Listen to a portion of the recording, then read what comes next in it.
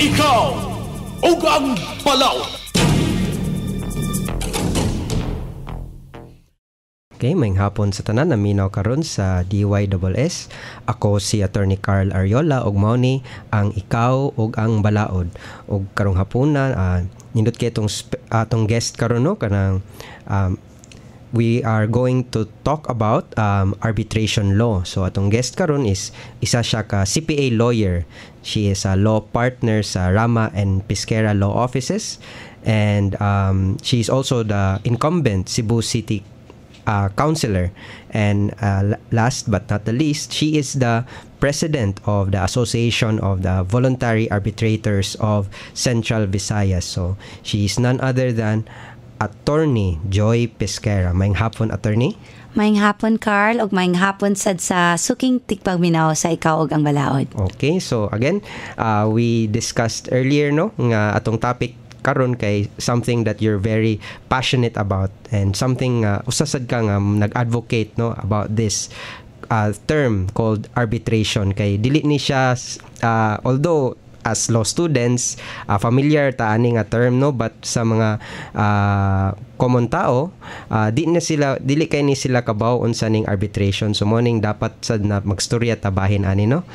Yes, kay ang sa ato lang in our country, Carl, parang permigid nato nga mo reklamo ta nga dugay kayo ang atong kaso, kung ato ta like nata sa korte dugay kay itong kaso, but then wala nakita sa mga tao that there's also an option na instead of going to court, they can go to arbitration. They can agree to mga ang ilaha if there are like disagreements nga mo go through sila sa arbitration.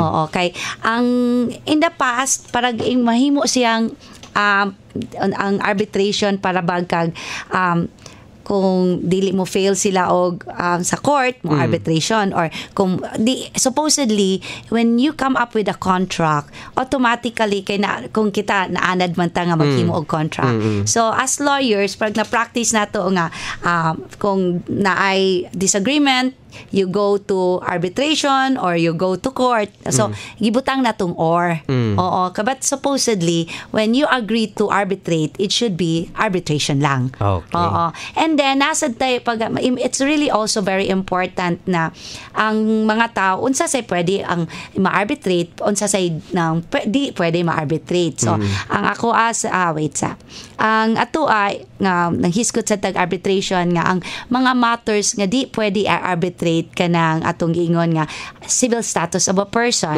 kung kanang ingon nga whether you're single or married or di ba, or kanang divorce ana, so ko ana siya di na siya pwede i-arbitrate. And then also the validity of your marriage, and then grounds for legal separation cannot be arbitrated. The jurisdiction of the courts, kay kita kuan gyud ta nga kung specific man gyud na og unsay jurisdiction sa court, whether RTC or MTC, so with specific na di na siya pwede i-arbitrate. Then ang kung in terms sa kanang inheritance, ang future legitim dili pwede ma-arbitrate. And then of course ang criminal liability and those disputes which by law cannot be compromised. So mao na siya mga matters nga dili pwede i-arbitrate, but all others pwede siya i-arbitrate. And then although some people would think na ang labor or labor issues cannot be arbitrated. Okay, under sa di man gud siya under sa ADR law. Kay ang labor can be arbitrated but under a separate law, under the Labor Code of the Philippines, of which I am part sa ato ang voluntary arbitrators under NCMB, or the National Conciliation and Mediation Board. Okay. So ang ato diha una sa taritag labor ngano mang asa man dayon na siya kung pwede ba na siya mag-arbitrate ang ato diha if in terms of jurisdiction sa arbitrator, and then also aning sa RAB kaning sa Regional Arbitration Board. Ang ato when the company is unionized, automatic na siya. nga adto ka sa NCMB mo file og case. But then kung di ka unionize, na kay option. But basic yun ang parang automatic sad nga adto gyud dayon og NLRC or sa RAB. But then even og under kag NLRC, dili ka unionize, but then if the both parties would agree to be under the jurisdiction, ari mag-arbitrate, okay lang na. Oo, kay ang difference lang yun in terms sa labor, ang ato adya nga ari ka sa NCMB mo file sa imong case na kay fee. Kay ang arbitrators like me, I am not an employee. So if in case I'll be handling a case, labor case, ang kuan diha nga na ko'y fee from either the parties or from the government. But it doesn't mean nga kuha kay kwarta nga di na lang ka pwede dito kay naaman sa tay gitawag nga subsidy by the government. So if let's say both parties agreed, even if non-unionized, to have the case decided by an arbitrator, so pwede lang yun na siya, and then ang mubayad sa fee ang NCMB. So mo na siya nindot diya. And then ang ka-advantage lang sad kung ari kag NCMB kay it's more on ang time ang time element. Kay we have to understand na ang atong diri sa NLRC sa RAB daghan kay sila kaso nga ipanghandol. Mao bitaw nang gibutangan na sa naslag Sena the single entry approach kay haron maminos ang mga cases nga mahandol nato sa mga labor arbiters. Oo, but ang ato kung ari ka sa arbitration na ana siya kanang time bound ka. In the same manner sa commercial arbitration or any arbitrary form sa or ari ba ka construction or ari ka sa IPO or even sa kaning sa electricity, time bound ka. So mo na siya ang pagaingnon nga the advantage also of having it in a sa through arbitration kay paspas ang imo makadali din ka nga makakuha sa resulta. Although mayon ka nga in terms of expense, kung start-up expense lang ka, so mayroon juga nga kanang mas mahal ang sa arbitration because the parties will have to pay the fees of the arbitrator, and also if you are under with a certain like institution, you have to pay also the administrative fees of the institution. Na institution na sa tay ad hoc, but una na nato siya i-distinguish. So ang mayroon expensive siya kay mobayad ka, but then in the long run mas mubarato siya. Kay like kita sa atong per our experience ang kaso dugay kaayo. We also have to understand na ang ato sa mga courts daghan sa silang gipang-handle na cases. Unlike in a arbitration, the arbitrator mo na siya focus ra siya sa imong kaso. So like even ari ka sa NCMB, kung accredited ka, kung dili ka mahatagan og additional caseload if napakay pending na kaso nga wa pa nimo na decidean. So mao na nga mapaspas yun ang pagdagan sa usa ka kaso. Ang mao lang nga ang startup expense lang nimo mas taas kaysa kung ari ka sa regular courts that you do ang imo rag yung buhat kuan sa expense sa regular courts ang filing fee, but then you also have mao nga pagaingnon when you're a businessman, you also have to factor in the cost nimo, your cost nimo ng opportunity lost. Okay, kung ma-decide nimong kaso, let's say in 3 months time, kung daog ka, mas magamit nimo din ang kwarta, or kung mapildi ka, makabalo na kadaan og unsay imong cost, rather than nga adto ta sa regular courts nga mo go through ta sa process. Ang tendency nimo mahurot ra gyud sa ato ang attorney's fees. Okay, di man na ingon free ang like ang lawyers. So mo na siya ang the advantages and disadvantage of going through sa arbitration. Okay, so kanina attorney, you discuss about unsa tong mga matters nga dili ma-arbitrate, no, and then you tackled about the process of arbitration with respect to sa labor. Correct. And then hisgot lang nimo gamay ang mga kay daghan man gyud advantages, no, ang arbitration. Pero before we proceed, attorney, ato lang ipaklaro, no, kung unsa gyud ng arbitration in simple terms lang. I understand nga ang arbitration mura sad siya kanang niagi siya, mura sad siya court, di ba, kay naay murag judge. Yes. Pero di gini siya judge ang term ana, mura ni siya mo nang ki-term siya og arbitrator. Yes. Kay mura siya og judge nya murag duha mo ka tawo ni agree mo.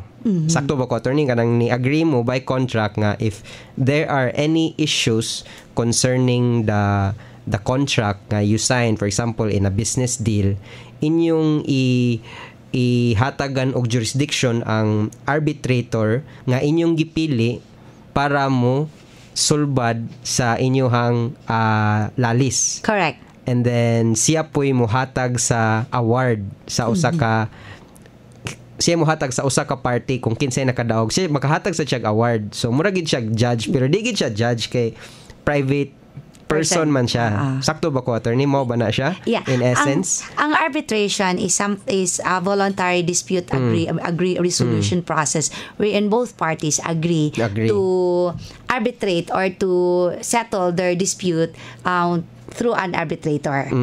Then usually good ana, it's based on an arbitration agreement. So an arbitration agreement means an agreement by the parties to submit to arbitration all or certain disputes which have arisen or which may arise between them in respect of a defined legal relationship, whether contractual or not. And then an arbitration agreement may be in a form of arbitration clause in a contract or in a form of a separate agreement. So pasabot ana nga like kita maghimo tag kontrata nga let's say for example for the construction of a house or maybe for our delivery of a certain good. So instead of like if di man gyud ta kaingon nga perfect ang relationship. So you always have to in case in case of disagreements, in diba? case of disagreement, in case of dispute, instead of going to court, you agree to submit your issue through an arbitrator. Correct. And then ang isa sa day nako nga nakalimtan sa dakong advantage of through arbitration kay ikaw ang parties makapili kung kinsa ilang arbitrator. Unlike nato sa regular courts that we cannot choose our judge. I-raffle man attorney, raffle, diba? Parang generally. General. Mana kay if mo kuan na gyud ta kanang saying the normal process is really through raffles. Raffle gyud na siya. So we do not know kung kinsa nga judge tama assign. Mapunta.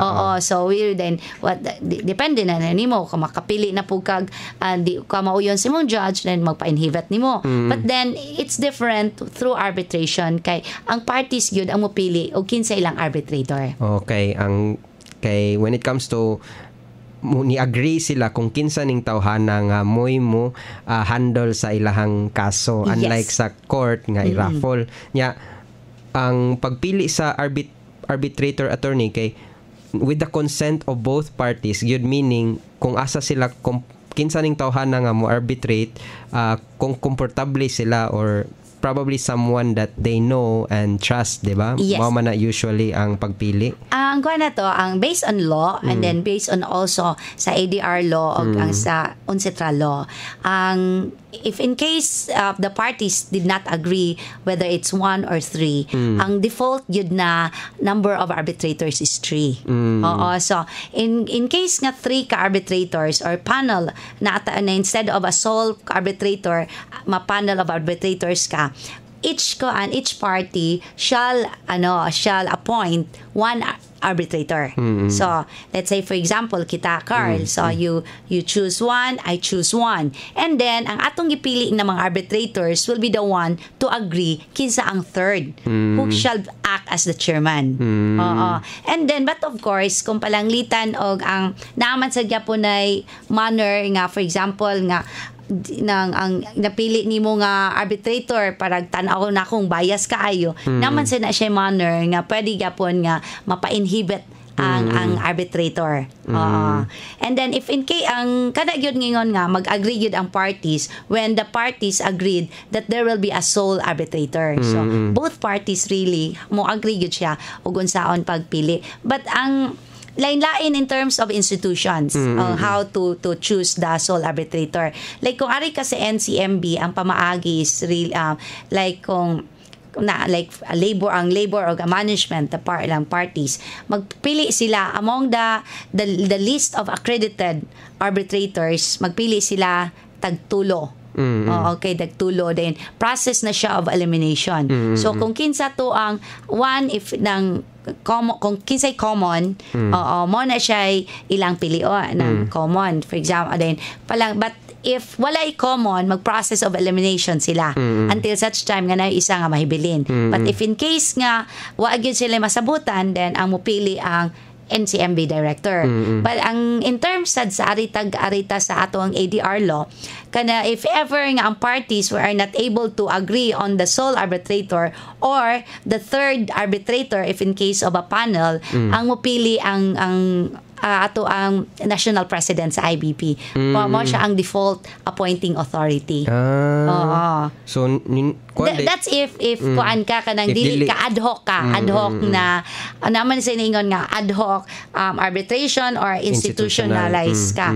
Kung like in the Philippines natay ato ang institution nato kanang PDRCI, Philippine dispute resolution incorporated.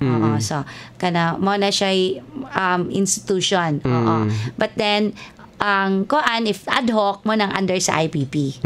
Okay, so kanina attorney na discuss na to nga unsa tong arbitration, no? So it's an agreement between, it must be agreed between the parties. Yes. So nasad sila kanang so kung ganahan ka i-arbitration, dapat jud i-expressly provide sa kuano sa ilang contract. O na sila murag unsa na arbitration clause. Yes. So ma-arbitration ra attorney kung naay arbitration clause sa contract itself. Yes. And then the arbitration clause pwede punan kung kinsa tong ilang napili nga arbitrator, correct? Yes. So ang akong sunod question attorney, kinsa may pwede arbitrator? Pwede ra ba bisag kinsa nga tao, or is there like some sort of a qualification or standard before you can be considered as an arbitrator? In terms of like ad hoc, no, maingon gyud ta nga it really depends on the parties. So any normal person, any person that they have the trust that that person can decide on a certain issue, pwede gyud na. But then when you go through like institution, kinahanglan jud ka nga accredited ka na arbitrator. Like for example, for under sa NCMB, we nagitay accredited arbitrator. So mo go through gyud mig process under the ang mupilian na ang SAPABA. It's a Philippine Association of Voluntary Arbitrators. So mo na siya magpili in coordination with NCMB. So naa na siya process nga mag-apply ka to become an arbitrator. So, na-process, na siya training, seminars, and then panel interview. So, dili gyud nga ang tanan mo ma-apply, mahimo siyang arbitrator. Kung arisad kag commercial, nasad siya process. So, like especially institutional ka or magpa-member lang ka sa PIARB, it's the Philippine Institute of Philippine Institute of Arbitrators board. So ang kuan na like ako I went through 1 week, I think 2 weeks man siguro to nga seminar.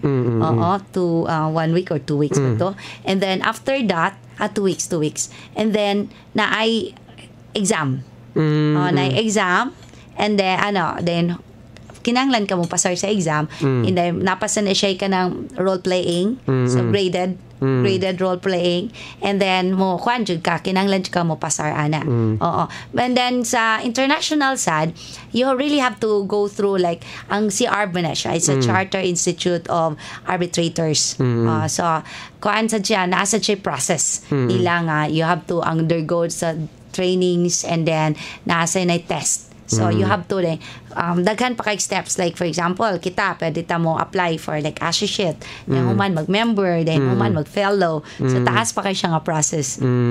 Kay of course I would understand nga dapat daghan kay kag training nga agian, di ba? Kay you're going to solve a particular issue, like a legal dispute. You're going to act like a judge. So so mo nang dapat sa gyud tingay nga najud kay certain accreditation before you can be an arbitrator. Correct. Kaya importante sad kay in terms of like kay pag-ingnon pa daghan kay mo sang pilian. So kinahanglan naa sad kay certain level of expertise that Sa topic, sa issue. Para at least ang ang parties will be confident that you will be able to correctly decide on the issue. Bitaw. Okay, mo bitong mo padung silag arbitration to lessen the time element nga ang ilahang issue ma-resolve, then ko palanglitan ang ang magdala sa kaso dili the expert, but then it wouldn't also stop the chosen arbitrator or even the parties to resort to getting an expert to assist the arbitrator in deciding the case. Kay like for example, ang natay mayon tag exclusive gyud ang SEAC anang sa construction. So under the construction industry here in our country, ang atoa diha ang automatic gyud na ang if case even ang case to apakagsulo construction ang automatic jurisdiction SEAC of unfortunately, ang SEAC lang, puro lang in Manila. And maybe siguro that's one thing also that IBP can help nga magpabutang yun taog mga regional or even sa mga sa major islands lang makabutang og opisina ang SEAC para lesser ang expense for the parties. Okay, kung mag-hearing kag Manila, lupigo na lang ka. Oo, di ba? But when it comes to the location attorney, di ba, pwede man sad maka-agree ang parties asa mag-arbitrate. Yes, they can agree on asa ang venue of the hearings. So pwede gina siya. Pero it's just that ang kadong SEAC bound sila sa mga rules of procedure in case nga mag-arbitrate sila when it comes to the construction industry. Yes, so automatic siya. Automatic Manila. Automatic, Pero still they can ang ato alang kana man gud imuhang when ang initial filing ba. Sometimes when imuhang claim di kayo ingon dako, but then ang igadto na nimo Manila madak-an na noong ka sa gasto. Kaya ang imong initial filing dito man gyud sa Manila. But then the succeeding hearings ninyo pwede man gyud og let's say for Mindanao or Davao or Zamboanga, pwede ra man gyud na. Kana lay ang disadvantage on that part. But mostly manggod kay ang abot sa gyud SEAC ang katug yung mga big mga construction companies and then big developers ng sana mo na magwan. And then another side nga kana sa IPO kanang intellectual property rights. Kuansa na siya ang ilaha automatic jurisdiction sa dilayon nila nga arbitration na dili go through sa court. Pero nag-story na tag construction industry attorney o intellectual property, this sounds like very big disputes, no? But I'm wondering, ang kaning arbitration, does it also apply to mga simple disputes lang, like for example kanong na-mention nimo ganina, like ang construction sa imong balay or kanang unsa pa may mga gagmay nga mga issues and everything about construction automatic SEAC yun na bisag sa balay. Basta maski basta in terms nga na mag-contract in any contract for construction, automatic siya nga SEAC ang jurisdiction. Pero when it comes to like for example collection case pero dako siya nga amount, pwede ra gyud na ninyo.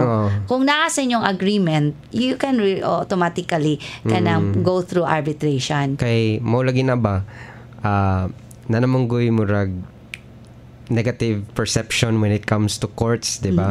So basig ang atong mga listeners, they would want to also like for example mag-contract din sila, any contract at all niya mo na basig pwede sa nila ma-insertan nga mag-arbitration na lang ta niya, mapilian na to ang usa ka tawo, like for example ikaw attorney si attorney Joy Pesquera mo kuan mag-arbitrate sa mga simple nga mga matters, pwede gina attorney, pwede ra gina basta ila lang yung ibutang silang ang kuan gyud it's kabubuton nila. Nga both of them agree nga ila mo na ilang under silang contract, pwede gina so siya. Pwede ra kay na-mention man to nimo ganina attorney no, kung unsa dili pwede. So anything nga wala na mention atong dili pwede ganina nga na enumerate nimo, pwede na siya under sa voluntary arbitration. Yes. Oo. Mana siya ang ato agyo diha kay although mingon ta kung for example small claims lang like 100,000 or less better na lang sa court kay paspas naman gyapon. Sa small claims sa court. small claims. Oo. So there are unsa may mga kuan attorney like imong mga ma-advise kung unsay dapat i-voluntary arbitration, mga matters nga dapat i-arbitration. Anything about like basta na kay contract or like delivery of goods mas maigod nga mag-editso na lang yung arbitration. So delivery of goods. Like delivery of goods. Kanang mga dinagko na gid yes, no. And then unsa pa man kadong construction. Kung kay automatic naman na ron. Even og di na automatic man na siya. And then kanang what else? Ang labor sad kanang kadong union, di ba? Automatic naman sad. Kung unionize, automatic siya. Automatic na arbitration. Okay. So paman anything like trading. Anything about trading. Trading, no? So yes. kanigid siya nga kaning arbitration mas advantage gyud when it comes dapat mag-arbitrate when it comes to business matters. Yes, no? And then said, if one of your parties is like for example a foreigner, better gyud nga mubutang mag-arbitration mo. Kay naman say kay why is it important nga arbitration mo kung naa inyo ng foreign mohang partner? Kay it's when ang pagkakuan man na kung ang unsay decision sa arbitrator, it can be implemented and enforced and recognized in anywhere in the world nga members sa kanang goingon nato sa under sa kaning signatory sa UNCITRAL law. Kana mo na siya advantage. Kay like for example, kung ang imuhang ka-partner nimo sa contract is taga Singapore. So pwede yung ka nga ang imuhang dili mo nagsabot dayon wa siya ka-deliver and then human nilaya siya. Pwede man gyud mo magukod ngadto sa Singapore. Okay, ang imuhang decision sa arbitrator, pwede ang award, pwede man gyud mo pa-implement dito sa Singapore. Okay. So if for example ako modol ko ni attorney ganahan ko mag-arbitration, unsa may dapat na kung buhaton una gyud? Yeah, if it involves labor case, you can just simply go to NCMB. And then file the complaint there. And then if unionized, so automatic dayon na ang jurisdiction. And then if it is non-unionized, if the employer would agree that it will or the usually ang mo file ba sa labor, it's employee man gyud na. If the employer will agree that mo go through mo sa process sa arbitration, then NCMB then will assist in the selection of the arbitrator. Kung sa labor. But then kung for example, kung aritag commercial, ang process ko diha, it's really based na on what you agreed. So kung if you agree on institutional, let's say na kanang PDRCI, ang yung procedure on the filing, mo'y masunod. And then kung di isad mo, if ad hoc lang mo, it's really what you agreed nga ugon sa inyong procedure. Kay kung under kag sa institution, kung let's say for example sa PDRCI, ang tendency na it's really that mo give ka notice that you are kanang mo notice ka for that you want to have an arbitration. So mo na siya initial. That's it's just the initial pleading nimo. It's just one paper. But then kung palanglitan o ad hoc lang mo, you can just give notification by in writing also sa imong other party nga mo proceed ka for arbitration. Notice to arbitrate. Mo na siya gitawag og notice to arbitrate. And then kung ad hoc ka, so ang tendency nimo ana, it's either adto ka sa office of the ADR kana under sa DOJ or maybe under sad sa naaman sad ang atuang sa IBP. Although sa mga local chapters wala pa gyud na siya, but in the national office nanana sila diha nga for those nga for arbitration. Okay, and then after an attorney na submit na sa person nga I will I'll decide nga mag-arbitrate ta because nanatay problema sa atong agreement. Correct. So unsa may mahitabo ana sunod?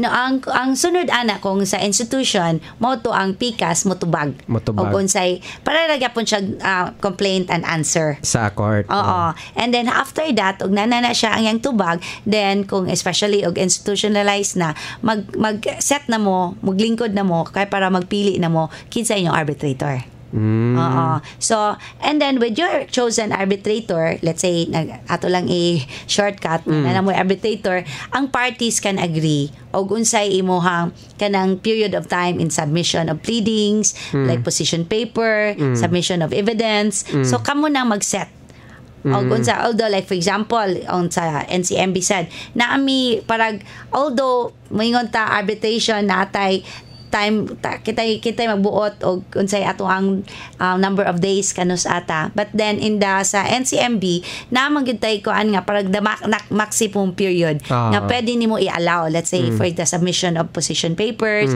the submission of kanang rebuttal, imuhang evidence. So ang parties gyud ana may magsabot. And then naasad na siya time bound sad ka when to submit your decision or award.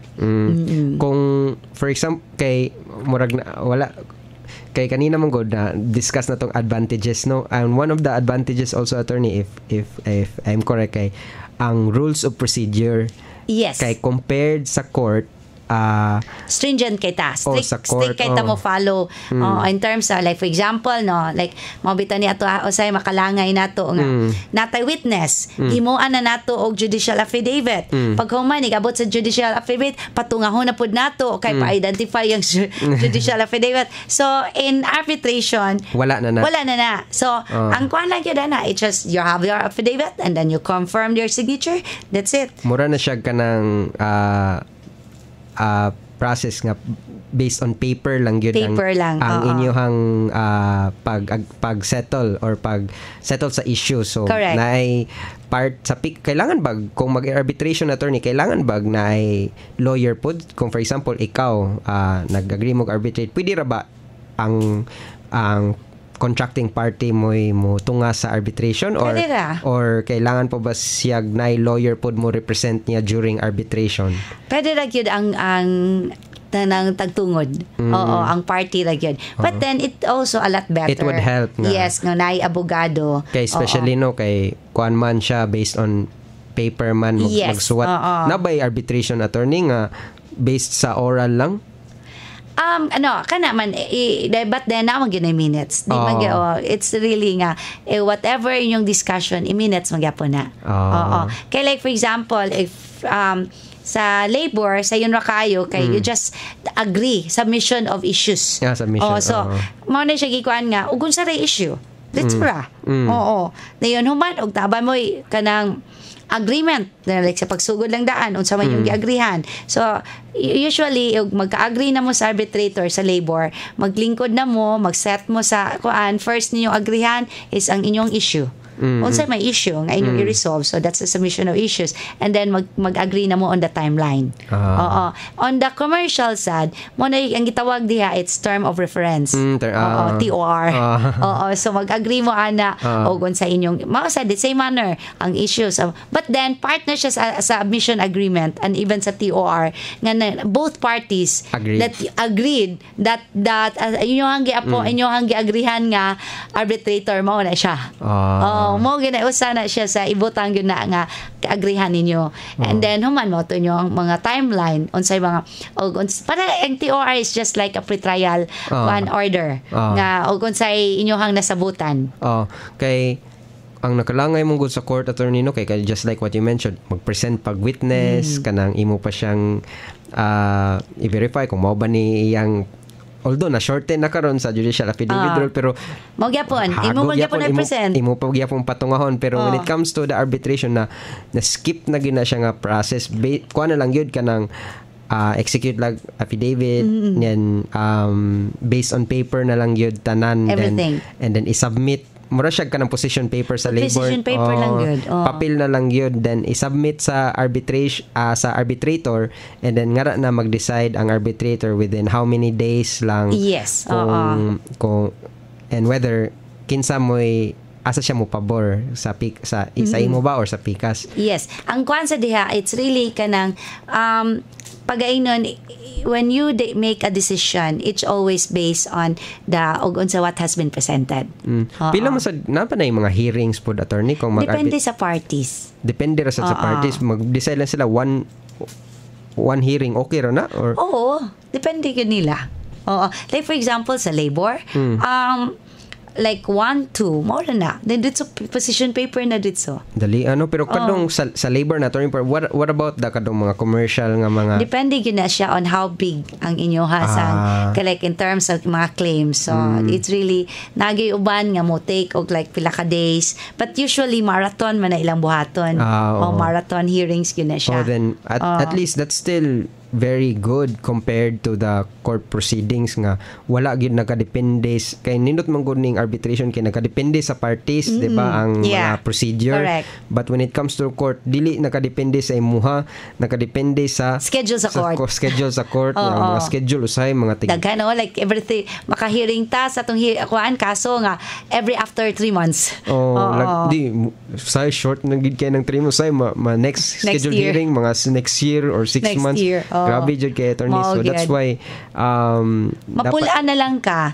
Mo na ikuan like let's say for example kung ari kag mga issue og yuta, it's a lot better nga mag-arbitration ka. Bitaw. Kay anyway pareho ra magyapon og kuan evidentiary nga in nature, but then ang way lang nimo to present mas dali lang. Kay for example kung sa court ka na kay ng certification from the like asa kang certification tawgon pa to nimo kay imo pang ipatestify nga mao ni mo certification, but then sa arbitration no need of identification as long as nga authentic siya nga tinuod siya, wala, no need. And then aside ang isa sa DI nga nakalimtad sa dakog mention nga advantage sa arbitration, it's siya confidential.